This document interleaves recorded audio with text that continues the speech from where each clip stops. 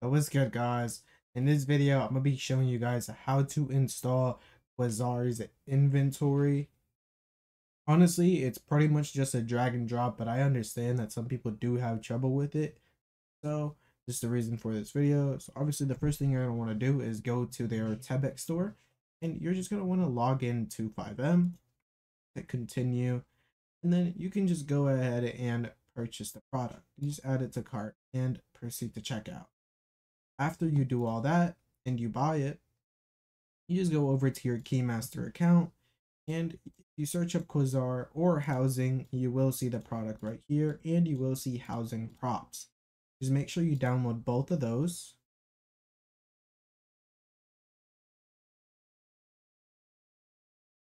So after you buy the inventory, you can just go ahead and go to your Keymaster account. And if you search up for Quasar, you will see Quasar store inventory. Or if you search up inventory, you'll get just inventory. So the first thing you want to do is download it. I already have it downloaded, so I will not do it. But you just click this blue button and it will start the download. After you download it, I recommend heading over to their docs, which can be found inside of the zip file. When you download it, there'll be a readme file.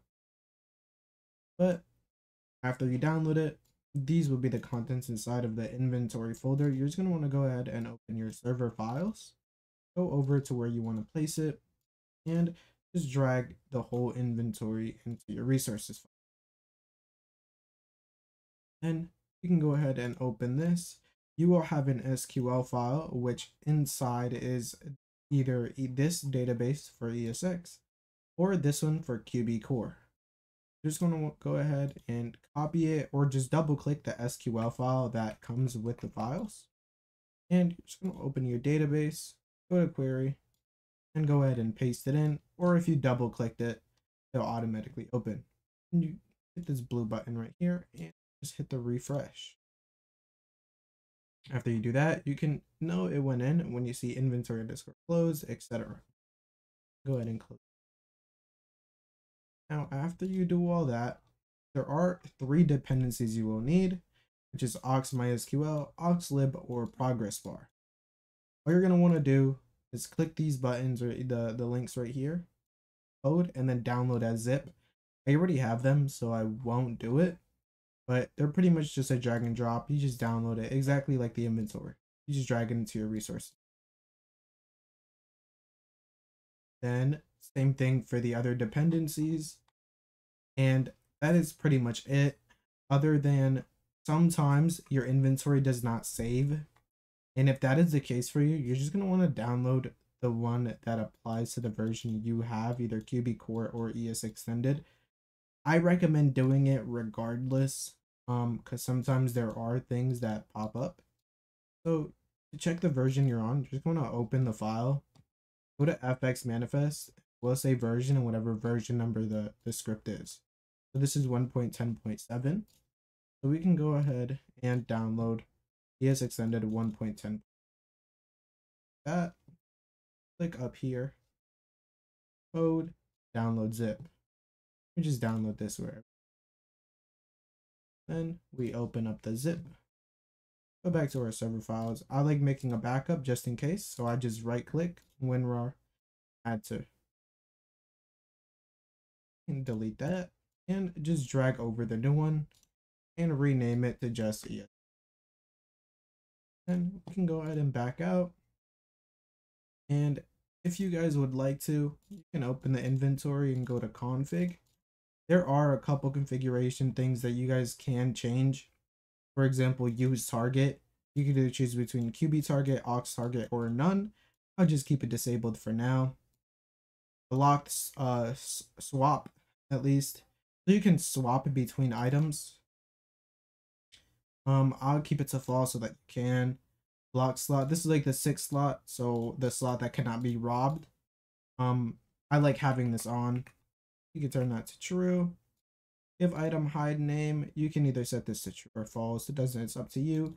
Opening progress bar. I would recommend turning this on, as if you read here, it says set to true to avoid dupes. So just for safekeeping, I turn that on. Hands up. If you have another hands up script, For example, hands up and robbery button. You can disable it, steal dead player, etc. This is all up to you. This, I would usually put phone here, as phone is usually key binded. If there are any items you want players to only have one of, you put it here. And clothing, I usually turn clothing off if it's not set up correctly. You will receive thousands of clothing items, which Quasar does a really good job at helping with that. If you go to common problems, they tell you right here. You just have to add the correct X and it will work. If you guys want a video on that, I can do one. But for this video, we'll just keep it short. And then same thing for all of these. You can either, all up to you.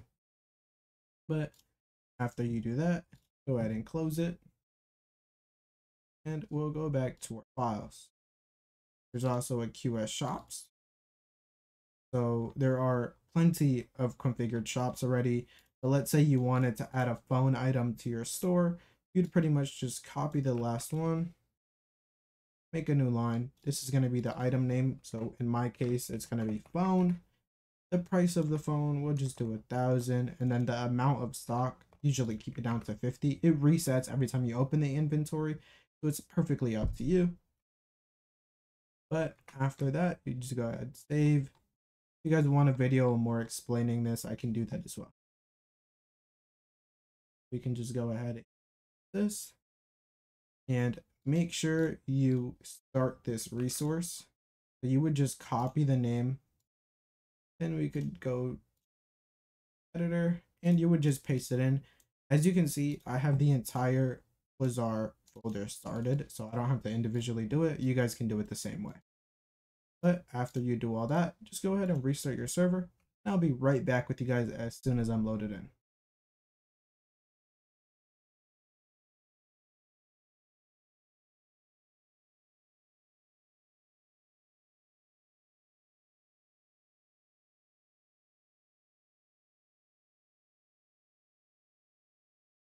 So as you could, if you click tab, it will open up your inventory. Here you can change the primary color, which the opacity is currently all the way down, but if you turn it up, you can see that's the color it changes. I'll go ahead and keep that down. Secondary color is the black, of course. We can make red, pretty much any color you'd wish. And same thing for the border color. You can change this to whatever you'd like. You can even make sharp corners instead of rounded corners. And you can even change the text color, black, to any color in between. Keep it white. And you can turn down the opacity of the. And just to show you guys that the items work, I'll just give myself a toasty. See, you can even click Z to show your hotbar, and if you click 1, you can see currently eating. Hide on, and same thing with weapons. Weapon tab, you can see here. If I click 1, and it works the same way with pistols. So as you guys can see, inventory part of the script. And if we go into a store, you guys can see we even have the shops. So we'll just go ahead. And as you can see, the phone that I added, but these did not go into my inventory because if you saw when I buy one, I do not have enough money. So they won't even appear. So let's just give myself some money. Give myself 10,000. Now, go ahead and buy a water bottle and an iPhone. Now you can see that it gave it to me. And if I open my inventory, they are both here. So I click 3. And if you guys remember, I blocked 4 from being used. So if I click 4, or I block the phone, which is in slot 4, if I try using it, it will give me the notification saying that I cannot use that. So for example, like I said, for the phone, obviously phones are just key binded, so you wouldn't really need to use it through the hotbar. But with that being said, that is how you install Quasar's inventory. If you guys have any questions or if you guys have any difficulty even after following this tutorial, please let me know and I'll try my best to help you guys out. And please just leave a comment and I'll try my best to reply to you guys, or join my Discord server in the description. But like I said, hope you guys have a great day and I hope I helped you guys out.